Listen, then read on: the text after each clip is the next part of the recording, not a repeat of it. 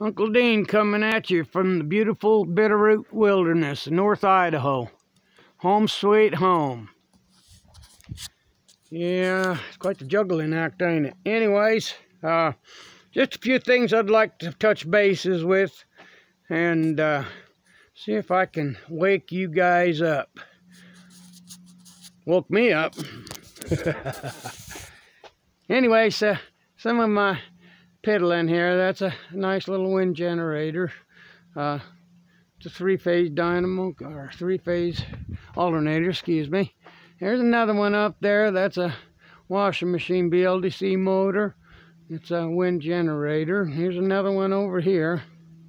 These are all designed for wind generators. Soon, I'm going to take this and I'm going to take that little feller up there, pull him down, and I'm going to turn him into a self-powered alternator.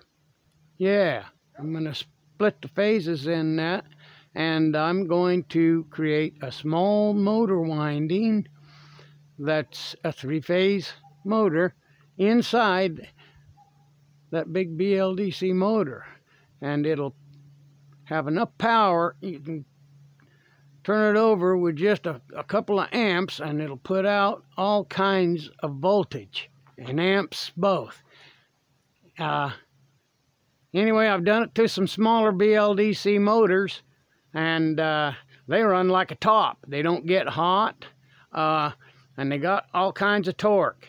Anyway, there's one video out there that'll show you the basics of what I'm doing. When I get ready to redo this one, I'll give you a step-by-step rewire and a demonstration on that.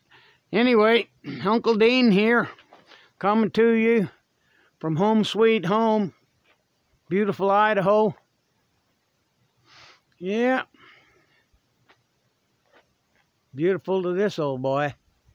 Well, all you Einsteins, you world shakers, shake this damned world. Get the information out there. Flood it. That's the only way you're going to get freedom from energy tycoons. Anyway, that's my word.